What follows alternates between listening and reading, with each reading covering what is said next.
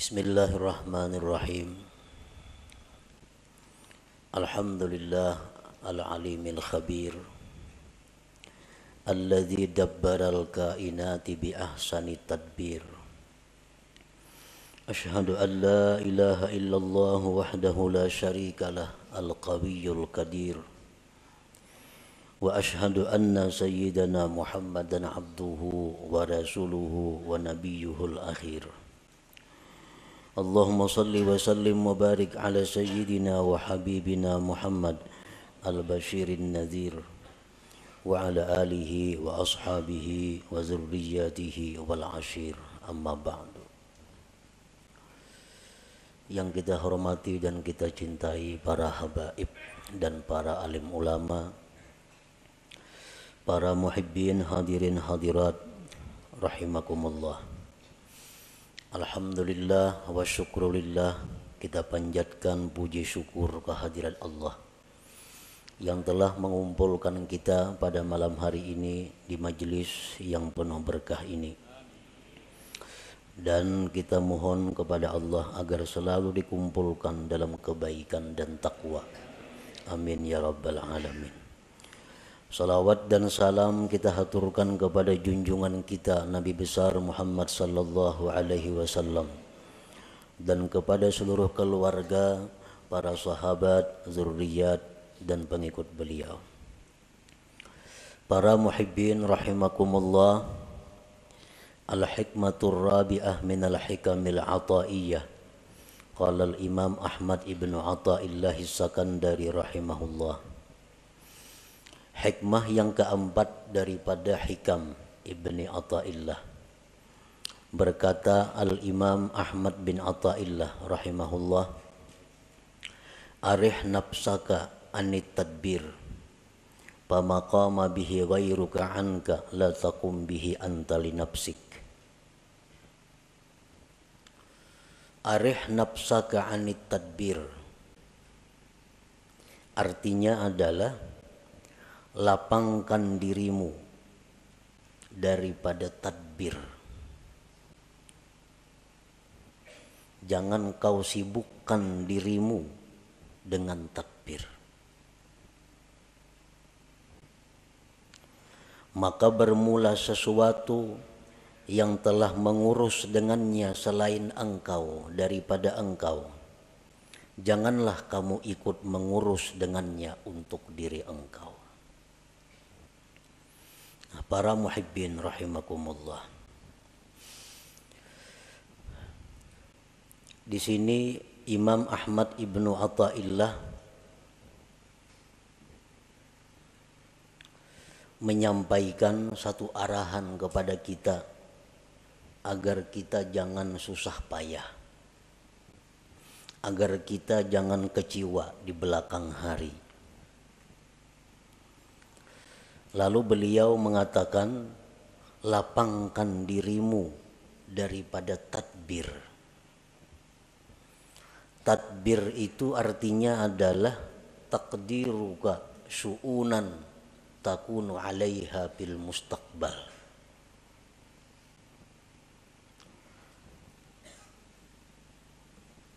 Taqdiruka syu'unan takunu 'alaiha fil mustaqbal.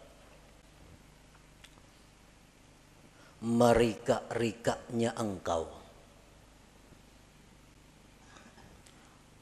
akan perkara-perkara yang adalah engkau atas perkara itu di masa yang akan datang. Nah, itu ngarannya adalah tadbir, merancang ya kita. Nah, lapangkan dirimu dengan meninggalkan merancang itu. Kenapa kita disuruh jangan merancang-rancang? Karena kita sudah dirancang oleh Allah Subhanahu wa ta'ala. Kalau Allah sudah merancang untuk kita, buat apa kita merancang untuk diri kita? Allah sudah memprogramkan kita sedemikian rupa, mulai dahulu sampai akan datang. Kita ke ini, ke itu, ke itu, ke itu. Itu sudah diprogram oleh Allah. sudah ditadbir oleh Allah. Buat apa kita mentadbir lagi? Hanya membuat susah dan membuat kecewa kalau rancangan kita itu kada terjadi atau kada tercapai. Nah, para muhibbin rahimakumullah, idma yudabbiruhul abdu la yakunu minhu illa ma wafaqa tadbir Allah ta'ala. Karena sesuatu yang dirancang oleh seorang hamba tidak akan terjadi kecuali bila mana sesuai dengan rancangan Allah Subhanahu wa ta'ala. Kayak apa saja kita memprogram, kayak apa saja kita maulah rancangan-rancangan kerja kita, kalau itu kada sesuai dengan apa yang sudah dirancang oleh Allah, maka itu kada akan terjadi.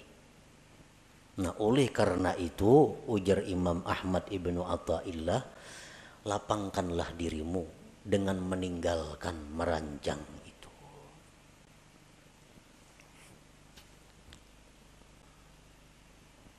Kita biasa merancang, isuk kena hendak ka anu.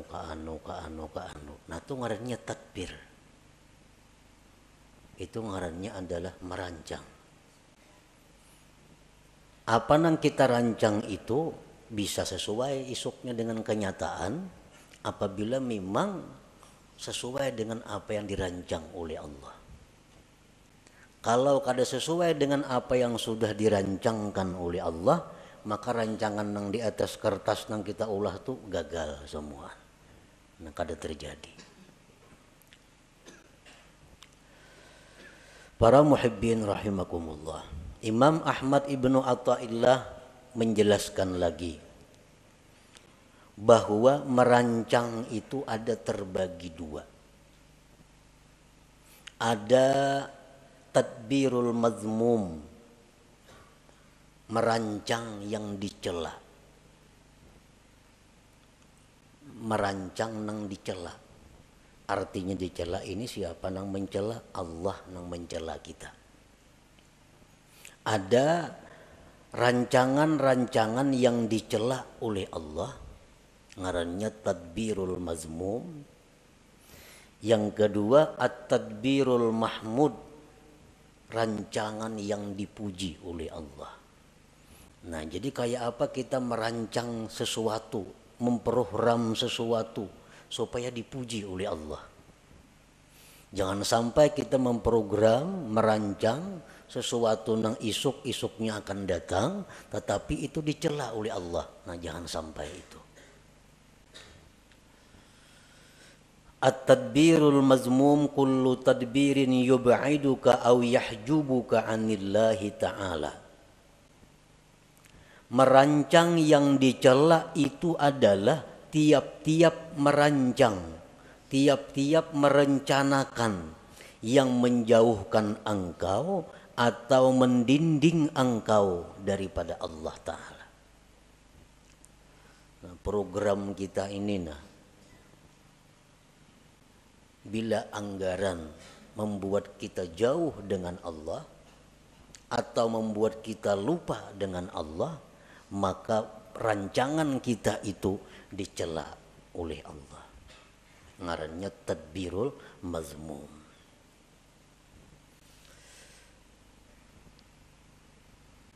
Ada beberapa keterangan contoh yang menerangkan secara rinci tentang merancang yang dicela itu. Pertama, tadbiru syai'in diniyan kana au duniyawiyan ma'al jazmi wat tasmim. Merancang sesuatu, baik sesuatu itu sifatnya keagamaan atau keduniaan, beserta memastikan. Nah, ini dicela. Kita merancang sesuatu, baik itu yang kita rancang ini keagamaan atau keduniaan, tetapi dengan memastikan. Contohnya, Rencana dalam hati nih, dalam hati. Atau dipandirakan lawan siapa kada jadi soal. Rencana isuk nih jam 8 hendak ke rumah Hikam singgah. Nah karena sejam-jam di rumah Hikam ku hendak ke pasar. Imba di pasar kina aku bopokol tengah hari kina makan di rumah Mintuha. Nah, tontong makan kina hanyar boleh ke rumah. Nah ini rancangan. Bila macam itu kita merancang, ini dicela oleh Allah. Dicela. Padahal itu sifatnya rancangan, tapi dicela oleh Allah. Atau keagamaan. Isuk rencana habis sembahyang subuh 4 pengajian. Karena jam 8 mailangi orang garing. Jam 10 kayaknya ke orang pengantinan. Imba tang hari kena hendak membaca Quran sejus-jus. Kena imba asar 4 pengajian sampai kena maghrib. Nah, itu rancangan keagamaan. Itu dicela juga. Dicela. Kenapa maka dicela? Karena memastikan. Kadaba insya Allah di dalam hatinya. Kadaba insya Allah di dalam hatinya. Tertinggal insya Allahnya. Nah itu sebabnya. Nah, jadi artinya kita merancang dalam hati itu, baik rancangan kita itu agama atau dunia, ujung-ujungnya mesti ada insya Allahnya. Supaya jangan dicela oleh Allah. Jangan memastikan. Nah itu contoh nang dicela. Nah, maka rancak bana kita itu merancang tuh mana ada insya Allahnya seorangan dalam hati aja. Amun esok kena kasarawan lah, insya Allah tuh rancak aja nih tuh. Jadi bila merancang jarang bilang kada ada insya Allah nih tuh. Padahal tuh rancangan itu dibenci oleh Allah. Dibenci oleh Allah. Yang kedua, tadbiru syai'in diniyan kana au duniyawiyan ma'al i'timad bihaulih wa quwwatih. Merancang sesuatu baik sifatnya keagamaan atau keduniaan serta berpegang dengan daya dan upayanya. Sama aja nang tadi contohnya. Isuk rencana hendak kasini. Insya Allah masih dicela lagi. Masih dicela. Isuk kena yang subuh hendak mengaji, hendak ke orang sakit, hendak ma'atar jenazah, hendak ini yang baca Quran. Insya Allah masih dicela juga. Kenapa masih dicela? Karena tertinggal bihaulillah wa quwwatih. Nah, dengan daya dan upaya Allah. Mestinya ada juga itu. Nah jadi supaya jangan dicela Allah, isuk sembahyang subuh rencana mengikuti pengajian, kena hanyar ke pasar, hanyar ini, hanyar itu, insya Allah wa bihaulillah wa quwwatih. Nah, insya Allah jika dikehendaki oleh Allah dan dengan daya dan upaya dari Allah. Nah itu hanyar kada dicela. Mengapa karena program kita, apalagi program panjang, nang harian aja, mesti ada insya Allah di dalam hati itu dan bihaulillah wa quwwatih dengan daya dan upaya. Karena kalau kita meninggal daya upaya Allah tuh kita terhijab, terdinding dari Allah, ngarannya lupa lawan Tuhan. Padahal kita kadang-kadang membaca la haula wala quwata illa billah. Nah, tapi nyatanya kita dalam praktiknya kada la haula. Nah, jadi kada boleh ditinggal la haula wala quwata illa billah itu dalam praktiknya. Nah, jadi insya Allah wa bihaulillah wa quwwatih. Insya Allah jika menghendaki Allah dan dengan daya dan upaya dari Allah. Yang ketiga contohnya tadbiru syai'in diniyan kana au duniyawiyan ma'a tadyi'il wajibat. Merancang sesuatu baik sifatnya keagamaan atau keduniaan beserta menyia-nyiakan kewajiban. Asik merancang, memprogram, merancang. Orang juhur ya tuh kalau tahu lagi di juhur asik lawan rancangan ini nah. Akhirnya tertinggal kewajiban. Nah ini jelas sudah dicela oleh Allah. Rapat jar. Rapat itu artinya apa? Tadbir, merancang. Baik rapat keagamaan, panitia masjid, atau rapat kemaksiatan, panitia hendak bakaruki umpamanya. Atau rapat apa? Apalagi nang maksiat, rapat nang keagamaan. Asik rapat, kada tahu lagi di waktu sembahyang. Nah ini rapat nang dicela oleh Allah karena menyia-nyiakan kewajiban itu. Yang keempat, tadbiru syai'in minad dunya lid dunya kal istiksar awil ibtikhar. Merancang sesuatu dari dunia untuk dunia. Kayak apa? Merancang dunia untuk dunia. Seperti memperbanyak harta atau bermegah dengan harta.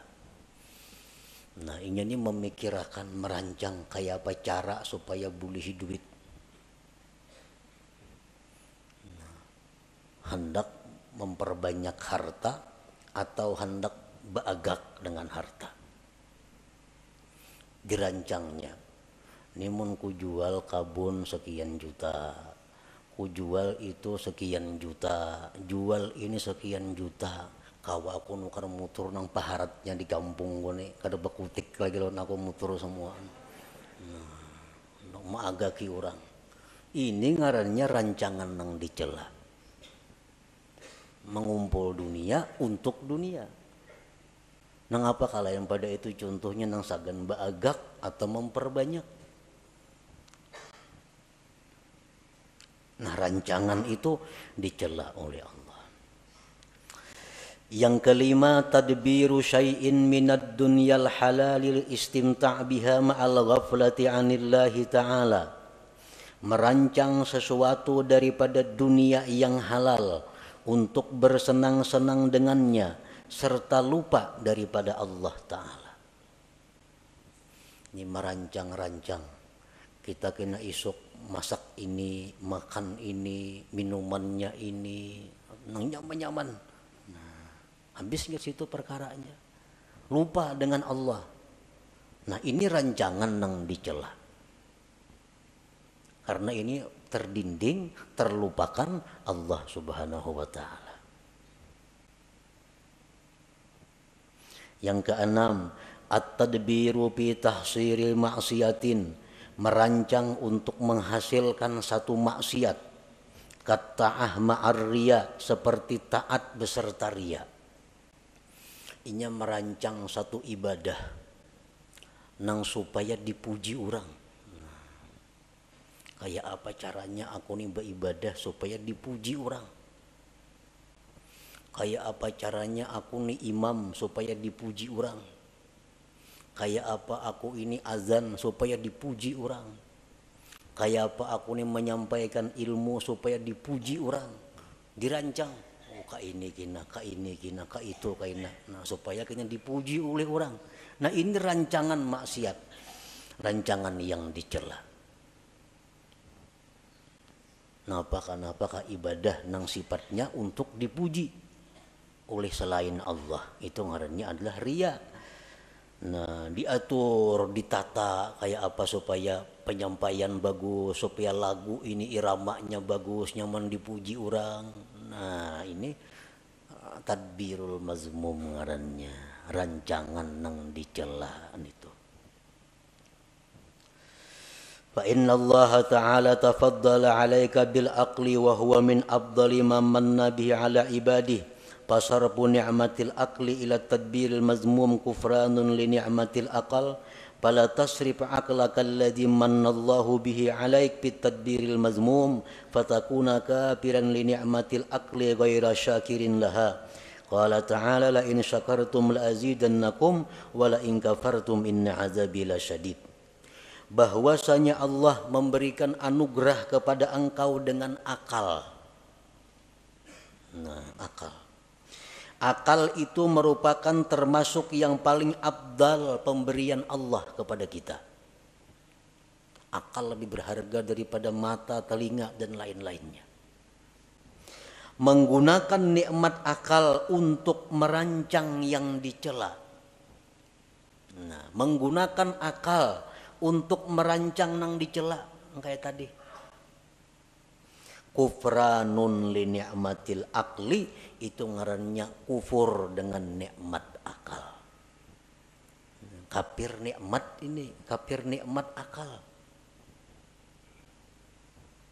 Janganlah kau gunakan akal engkau yang diberikan Allah atas engkau itu pada merancang yang dicela, maka jadilah engkau kafir bagi nikmat akal, tidak bersyukur baginya. Allah berfirman, siapa yang bersyukur aku tambah kalian, dan siapa yang kufur bahwa azabku bersangatan pedih. Nah, jadi kita menggunakan akal, kan merancang itu menggunakan akal. Sedangkan akal ini nikmat Tuhan yang sangat mahal lawan kita. Kayak apa aja orang tuh bungasnya, gagahnya, putihnya, lengkap, mengkada beakal, berhargalah. Dia ada harganya. Nah, jadi akal. Sekalinya akal ini digunakan untuk merancang nang dicela tadi. Itu ngarannya kada mensyukuri nikmat. Padahal kada mensyukuri nikmat itu adalah mengundang azab Allah. Apa azab Allah nang nyata diterima oleh orang yang seringkali menggunakan akal untuk merancang yang dicela tadi? Allah mengurangi kualitas akalnya. Kualitas akal menurun. Bila kualitas akal ini menurun, berarti seseorang itu makin jauh dengan surga, makin dekat dengan neraka. Kualitas akal turun. Akhirnya hilang kualitas akal itu. Bila kualitas akal itu sudah menipis, maka inya kada segan lagi melakukan apa yang diharamkan Allah. Kada segan lagi melakukan yang dilarang Allah. Itu karena akalnya sudah kehilangan kualitasnya. Itu bahayanya orang yang suka merancang rancangan yang dicela oleh Allah tadi. Nah, para muhibbin rahimakumullah. Yang kedua, at-tadbirul mahmud. Rancangan yang dipuji. Nah, kita merancang nih. Merancangnya sudah berpahala. Dipuji oleh Allah. At-tadbirul mahmud kullu tadbirin yuqarribuka ila Allah Ta'ala. Tiap-tiap rancangan yang mendekatkan engkau kepada Allah. Kita merancang yang mendekatkan kita kepada Allah, itu dipuji. Nah, secara rinci ada beberapa contoh. Pertama, rancangan yang dipuji itu tadbiru ada ima umirta bihi minal wajibat wal mandubat ma'at tafwidil masyiati ila Allah Ta'ala wal i'timad bihaulillah wa quwwatih. Merancang, menunaikan yang diperintah daripada kewajiban dan yang sunat, serta menyerahkan kehendak kepada Allah dan berpegang dengan daya dan upaya Allah. Merancang, ya nang kayak tadi.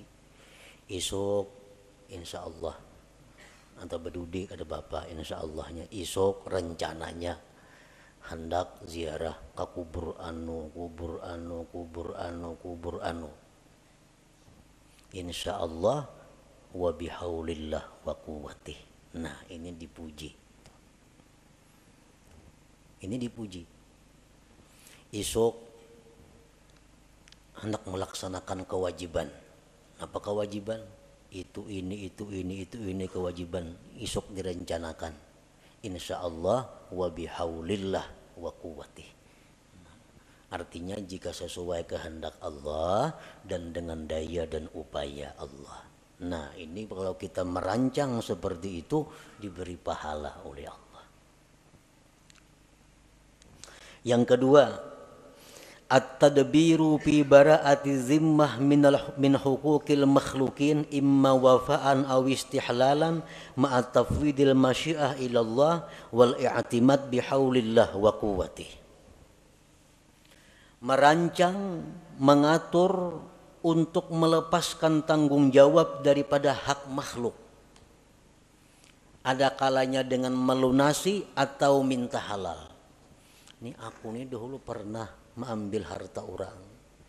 Aku dulu pernah menzalim orang. Aku pernah menampiling orang. Aku pernah itu. Lalu dirancang caranya kayak apa menyelesaikan nih. Nah, caranya kayak apa? Apakah aku harus membayarkah? Nang kucuntan dahulu nih tuh. Dahulu aku minum di situ banyak rancak ada bayar. Rancak minum di situ wadai 3 padah 2. Nah, mengatakan bahar ini. Nah sekarang dirancang kayak apa caranya membiriskan nih.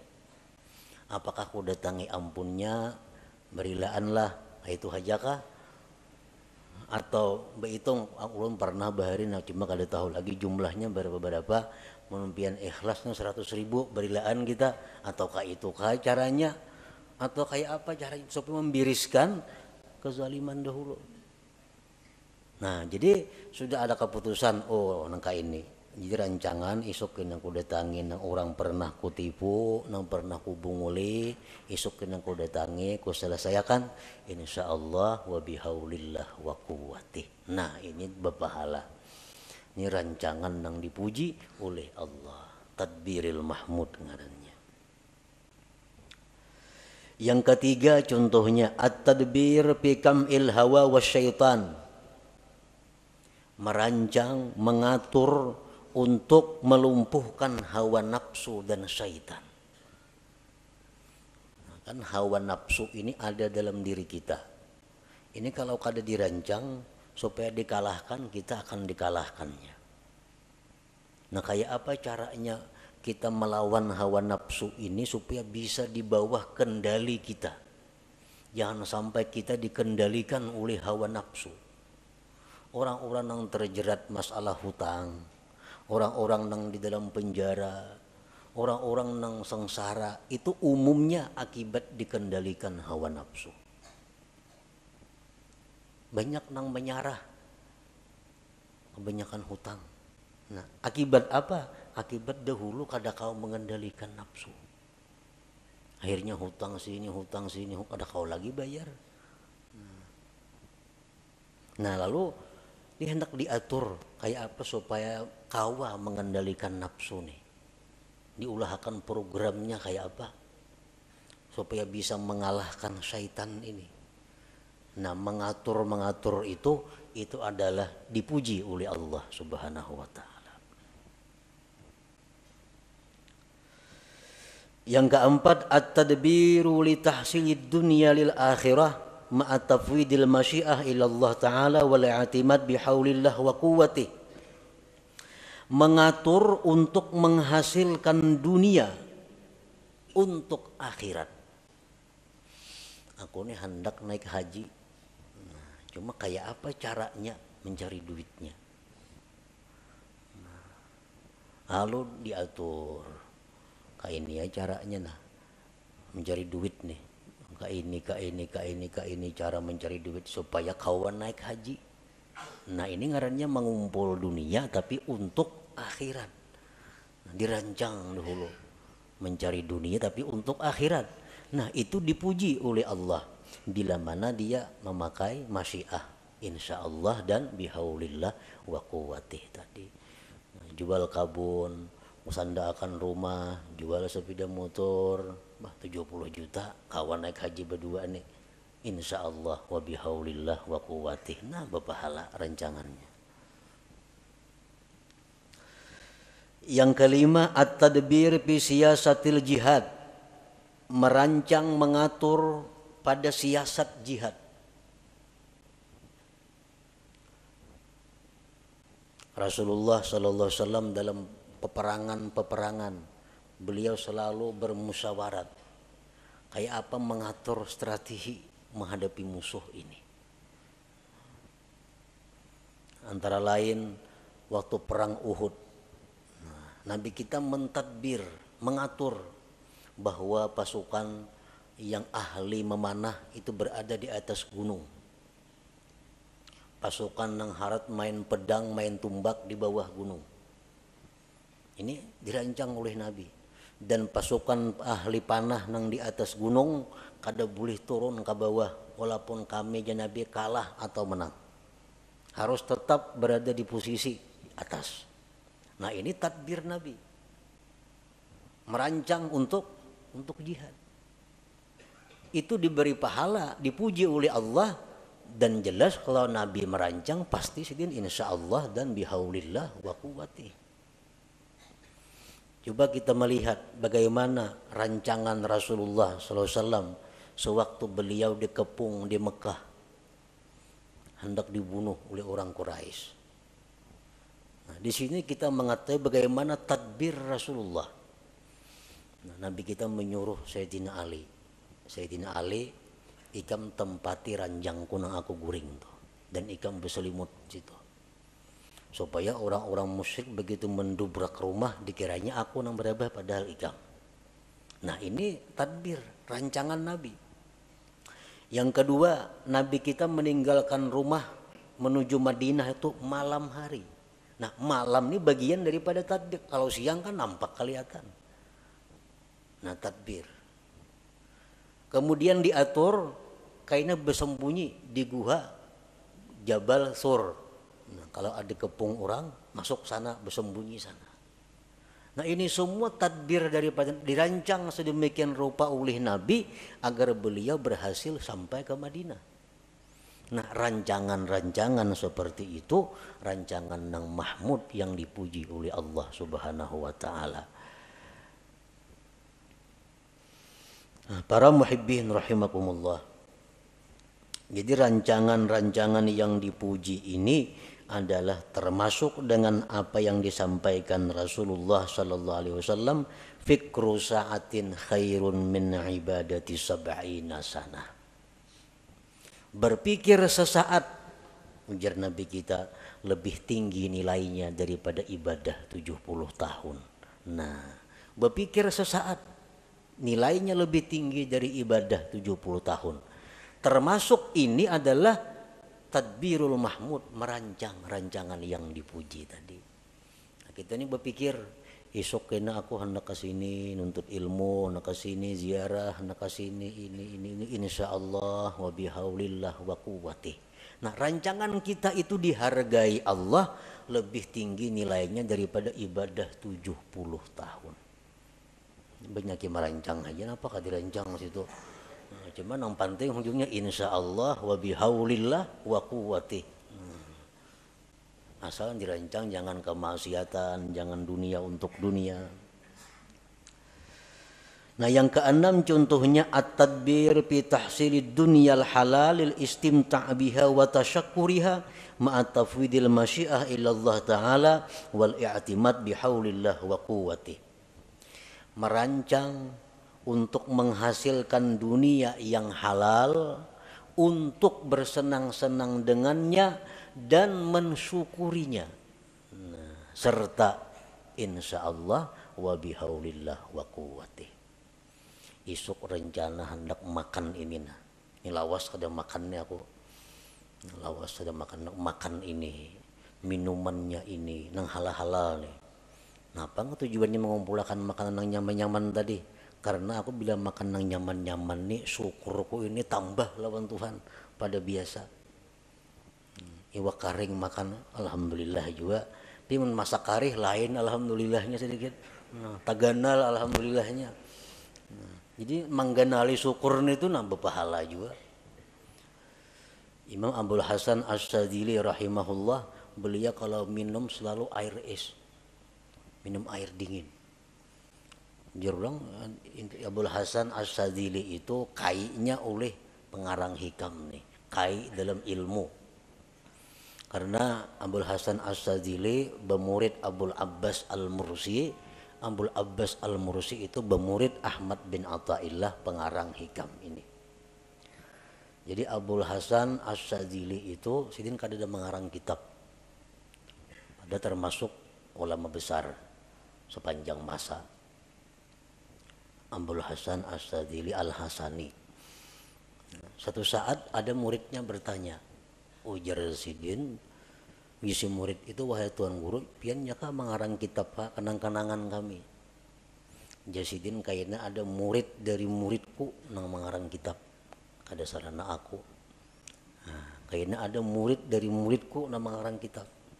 Oh ternyata sekalinya Ahmad ibnu Athaillah ini yang mengarang kitab hikam itu. Nah Abul Hasan As-Sadzili ini kalau makan selalu memilih nang nyaman-nyaman. Mun ada nang nyaman mah memilih nang ada nyaman. Lain kada lagi makan-makan ayo ha. Mun ada nang nyaman, beli nang nyaman dipilih. Nah sini nang nyaman-nyaman, banyu nang dingin-dingin dipilih. Kenapa jurang kayak itu pian tuan guru? Biasidin li ikhrajis syukur, untuk mengeluarkan syukur yang ada di dalam hati ini. Karena beda syukur antara makan nang nyaman dengan nang kada nyaman. Behujung misalnya salawi ribu, alhamdulillah. 1 juta behujung, lain alhamdulillahnya tuh, lain. Nah itu yang dicari Tuhan, bidanya itu nah. Nah jadi kalau kita merancang dunia nang halal-halal untuk kita nikmati, tapi untuk menambah syukur kita, merancang tuh merancangan nang dipuji, rancangan nang mendatangkan pahala dari Allah Subhanahu wa Ta'ala. Para muhibbin rahimakumullah. Jadi maksud daripada pengarang ini, arih nafsaka anit tadbir, lapangkan diri engkau daripada merancang. Maksudnya rancangan nang dicela. Nah, lapangkan diri engkau daripada merancang nang dicela. Karena merancang yang dicela itu ada 2 kerugiannya. 1, lapah merancang. Maka dicela, maka merancang dicela. Nah, nang kedua, merancang nang dicela ini kalaunya gagal, menimbulkan kekecewaan di dalam hati, menimbulkan kesedihan kalau gagal. Tapi kalau rancangan nang dipuji itu kada akan sedih kalau gagal. Kenapa? Karena insya Allah kita tadi isuk kena kayak ini insya Allah. Kan kada mau sedihnya insya Allah berdahulu, kada mau sedih dan kada lapah menggawi. Kenapa? Karena bihaulillah wa quwwatihi, dengan daya dan upaya dari Allah Subhanahu wa Ta'ala. Jadi itu kuncinya merancang. 1, rancanglah sesuatu nang kada maksiat. Yang kedua, sertai dengan masyiah insya Allah dan i'timad, berpegang dengan daya dan upaya Allah Subhanahu wa Ta'ala. Setiap rancangan yang demikian akan mendatangkan pujian dan pahala dari Allah Subhanahu wa Ta'ala. Nah kemudian al-hikmatul khamisah, hikmah yang kelima daripada hikam Athaillah. إلى حضرة النبي صلى الله عليه وسلم الفاتحة. أعوذ بالله من الشيطان الرجيم. بسم الله الرحمن الرحيم.